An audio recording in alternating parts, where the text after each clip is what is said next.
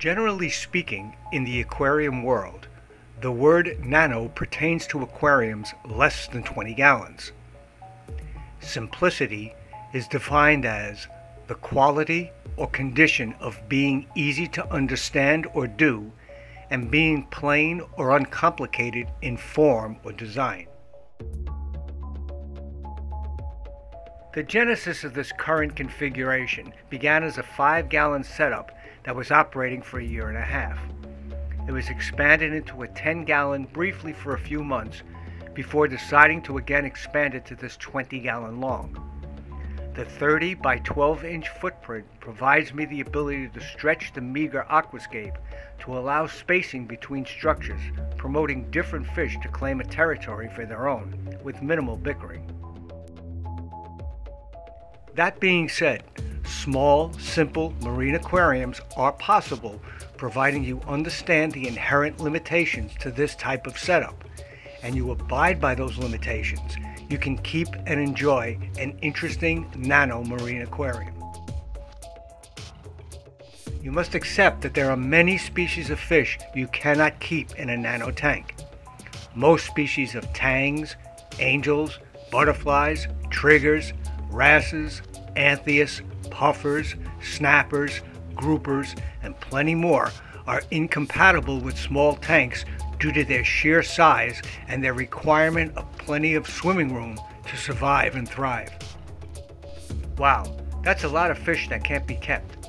But what can be housed in a nano tank? Well, clownfish are probably the most popular nano tank residents, along with certain gobies, blennies, cardinalfish, basslets, dottybacks, and dartfish. Even though this is a short list, there is a good variety of these species available to create a beautiful aquarium. In addition, for the most part, the fish are also reef safe, meaning that they can be mostly trusted in an aquarium housing a variety of coral, and in a nano tank, you have more flexibility as to the quantity and quality of corals you can choose.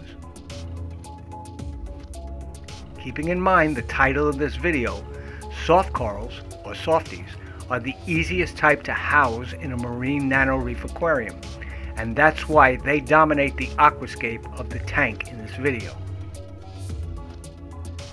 For me, the essence of simplicity is how much effort is required to perform a regular maintenance. Every 7 to 10 days, I change 5 gallons of water using a high-quality synthetic salt mixture. During this change, I rinse out the sponge filter and pre-filter, wipe the algae from the glass, and gently stir the sand bed. All in all, less than 30 minutes and it's done. The coral frags and fish stock are all relatively inexpensive, none of which cost more than $30. There is no fancy filter, skimmer, UV sterilizer, or expensive wave maker. The largest expense was for the lighting. Details of the hardware will be in the description. This rose bubble tip anemone was added to entice the clowns, and they do sleep in it at night. At first, this anemone was very restless, wandering around the aquascape, but seems to have settled in its current location. So much so that it recently split and its daughter has settled under the flow of the hang on the back filter. Now, each clown has its own bed.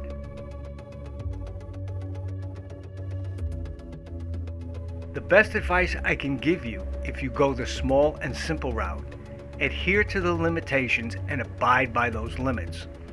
Once you get things set up and running, leave it alone. Try your best to do the required maintenance in a timely manner. Do not overfeed the aquarium. Do plenty of homework about coral and fish compatibility in a nano environment, and most importantly, enjoy it. That's why you have it. Minimal effort in keeping it beautiful, and more time enjoying its beauty. Thanks for watching.